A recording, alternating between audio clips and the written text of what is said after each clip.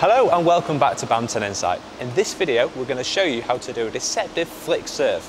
Yes, having a good low serve is important, but having a great flick serve will keep your opponents guessing and maybe even get you a few quick points.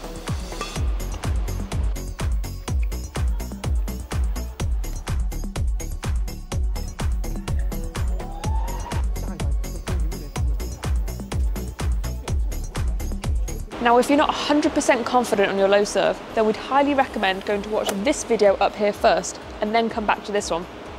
Okay, so now you're all caught up, there are 5 key points for making a flick serve deceptive. And while everyone has their own unique style of serve, these 5 points will help you make your flick serve as deceptive as possible. So first up is your preparation. It has to look the same as a low serve, otherwise your opponents will know the flick is coming. You can't have a bigger backswing, stand in a different place, or anything like that. And this actually brings us on to our second point. To create power in the flick, you have to use your thumb and fingers to squeeze the grip, and not just your wrist or your whole arm. And this is where so many players go wrong, that you can actually create the necessary power just using your thumb and fingers, and it makes the flick much more deceptive. The third point is that to make your flick deceptive, you want to have a normal backswing and normal first part of the forward motion, like you're doing a low serve. But then you slightly slow down the second part of your forward motion as your opponent starts to anticipate the low serve, but not too slow, otherwise it's a fault if you actually stop. You then need to speed up the final part of the action at the last millisecond, squeezing your grip to create power in the flick. Here's a few close-ups of all the stages together.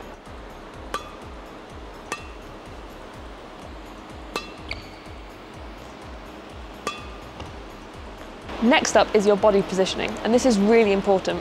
So you want to stand up tall and then almost lean into the serve slightly as you're hitting it. This will help add to the deception, as your opponents will think you're hitting a low serve.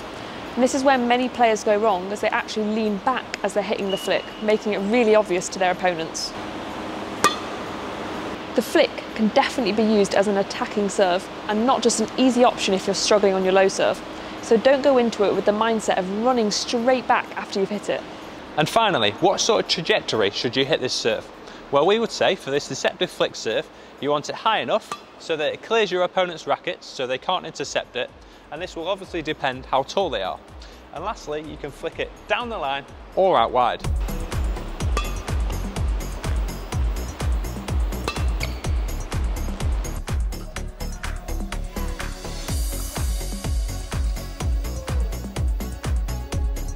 Oh, good flick serve again.